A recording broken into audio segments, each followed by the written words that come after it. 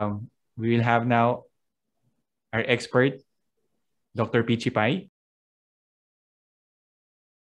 Yes, Father. Yes. Thank you for joining us, and appearing this time as the expert. Last class, actually, there were already questions on this, no? And I think we also discussed this in our second class about marriage. But still, it's good to have clear ideas in this class, no? Okay, the situation is pretty clear, no? Our present situation, many are getting married at a late age, no? And there's this phenomenon called the IVF, no? Sperm bank surrogacy. It has gained popularity. No? And we have studied this, yes, but there are many celebrities that have gone through these procedures, and we hear of success stories of children created through these artificial methods. Now, it's not easy to go against the current, against this trend or fashion. No? So maybe you can brief us a bit, no, as a doctor this time, not only in theory, as I've been doing in some classes, complications of IVF that we should know. Because it's not only the reproduction, obviously, of the new offspring, no, through science, but there are many other issues here involved, no? Sige, Dr. Pichipai, Father, actually, yeah, it's quite difficult because because there's so many celebrities coming out with this with in vitro. But the thing is, what people do not know is that these are more of isolated cases. There's so many people who suffer so much. There's so much pain because it's actually every cycle and it's not always successful. That's one thing, the psychological burden, and also of course the economic burden, because usually the one cycle for in vitro fertilization is more or less half M. No promises po yun, Father. Actually, with most patients, I really encourage them to get married and have children first. I remember attending a conference on infertility, and one expert from Europe said that you have to encourage your patients to get married and get pregnant, have their families first, and then careers afterwards, not vice versa. And I've also encountered a lot of women nowadays that's become in vogue, wherein they want to freeze their eggs. And then so that they can go on with their careers and then just come back for it, parang tuta.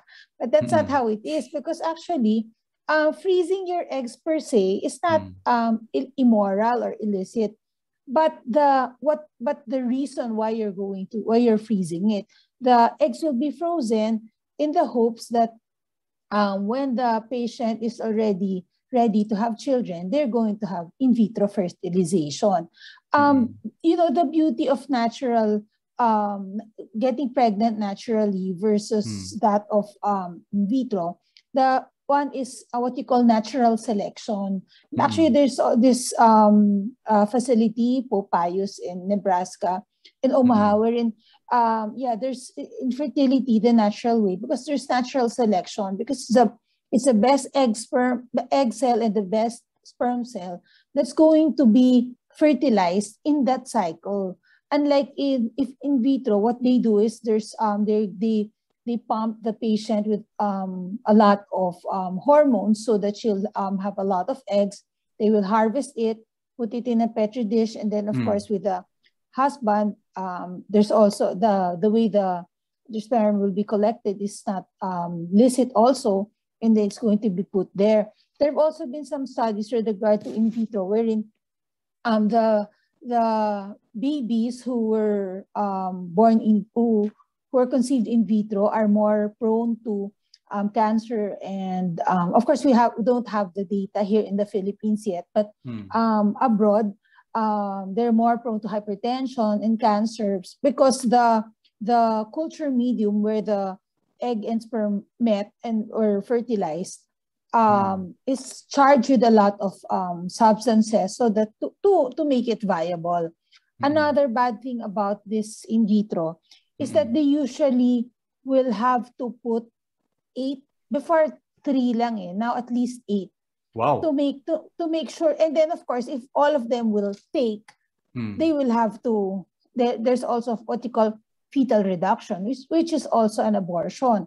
Now, if you let them all just thrive, though, if ever all 8 will thrive, the probability of all this aborting also, not thriving or being born prematurely is also there. And there, of course, there are a lot of medical problems that can also happen to a mother with multifetal pregnancies. Okay, sige. Well, that clarifies many things now. Hearing it from a doctor gives a lot of gravity, really. Now, you mentioned something about abortion already, and I connected to another question that perhaps it's good that we talk about, especially the listeners would need this. Kasi when we are discussing contraception, that's a 6th commandment, yes. But the previous class, there was a mention, bakit hindi rin sa 5th commandment?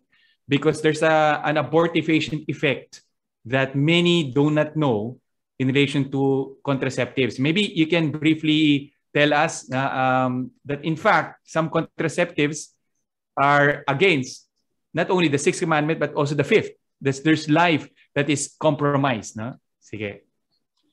Father, I'll just run through if there are any other things you want to ask. So one, the pill. There are a lot of, now, wait lang, let's start first. Kasi the life starts at fertilization. There are a lot of anti-life advocates, pro-choice, who are trying to redefine the start of life to implantation. This will push the definition of abortifacient also with this contraceptive. So number one, the pill. The pill supposedly will prevent the egg and sperm from meeting because there won't, supposedly no egg cells will be, there won't be ovulation. But the thing is, it still happens. It's called breakthrough ovulation. And if that happens, when the egg and the woman ovulates and then meets the sperm, there's still pregnancy. I personally have seen that many times in private practice, where the woman, even if she's on the pill, claims that she's never forgotten to take any and would come because of prolonged bleeding. And then when you do a pregnancy test, it's positive. So it can only be one thing. A positive pregnancy test is pregnancy. And of course, eventually that baby will be aborted. What happens is when the patient takes the pill, it makes the uterus hostile to implantation. That's the reason why it's an abortifacient. Now, the IUD also is like that because what it does is that it will not actually prevent the egg cell and sperm cell from meeting, but it will prevent the egg and sperm from implanting because there's like an appliance there in the uterus. So it will abort. That's also how the injectables are. Because again, it will make the uterus hostile to implantation. Even there's also another one, the implant. It's like a matchstick that's placed in the arm of the woman, and supposedly the woman will not ovulate also. But there's a lot of side effects. I've seen a lot of women coming and then with a lot of bleeding, etc. So yeah. Okay. Connected to another issue regarding abortion, no? Kasi having been priest and the confessor, hearing souls, no, in the confessional for a time already, almost a decade, I've heard that abortion is not so uncommon in our country, no. And I wanted to know kasi there's apparently an abortion pill reversal that was recently found or discovered, and it's promoted by obstetricians in the US. Is this drug available here? Yes, Father. Could you talk to us about it a bit? Father, usually kasi the abortifacients that are available here, but of course it's illegal. It's anti-progesterone. So of course the timing is very important also. So the medicine is actually a progesterone for gestation pregnancy. So it's available because these progesterone medicines are actually given for patients who are having what you call threatened abortion or nagtatangkong makunan. And then there Mm. also are, these medicines are also used to regularize menstruation, this progesterone tablet. So it's available. The thing is, so it's actually, it can be given, but the timing and the window is very important. So if example, a woman took an abortifacient and then changed her mind, if within 24 to 48 hours, probably even up to 72, and you give that progesterone tablet, in the hopes that it will reverse the effect, because the abortion tablets are usually anti-progesterone. But of Okay. course, if example, the abortion is a mechanical thing, it will be very difficult to reverse Okay. this. Yes. Okay, okay, sige.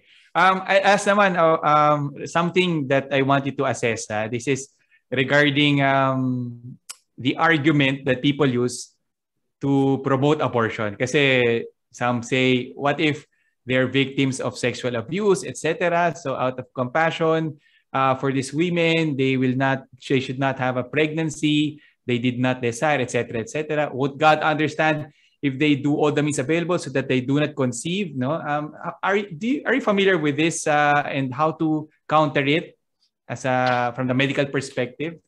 What do we do with the victims of sexual abuse? No, may ginagawa ba in relation to them? Actually, Father, we just had a conference on that recently. Number one, when you see the patient, you have to know when the assault happened. It's not bad to give medicine to prevent the woman from getting pregnant, because even if the act itself finished, the fact that the sperm of the man is still inside the vagina of the woman, that's considered a continued assault on the woman. Now, again, the timing is very important. You have to know that if the assault happened when the patient was not ovulating, meaning there's a ripe egg cell, or right after, because if it's around that time, if the probability of conception is there, then you're doing an abortion if you give something to the woman. But if example, so the way to do this is usually a blood test to check for there's certain hormones that will tell the doctor if the woman is ovulating or just ovulated or is or after ovulation. But now there's a kit, it's only 62 pesos. Of course, you find out the timing. If you think the woman is ovulating, that's her fertile period. You can check. It's like a pregnancy test, but this time you check for ovulation. It's actually used to check for a woman's fertility, but it can be used for these rape victims. Now, if example, it happened prior to ovulation, then you can give this medicine. It's actually just the pill. It's like a high dose pill to make the uterus hostile to change the more or less the rhythm of the hormone, so that she will not ovulate if the assault happened prior to ovulation. Okay. So, but you do not. But if example, the probability of fertilization or happened already, then you should not, because you will also be causing abortion. But the probability is really very low. Okay, that clarifies it. Huh? Well, I don't want to monopolize also the questions. I want to open the floor for the others. No, maybe we'll have an open forum with questions that the others would like to ask.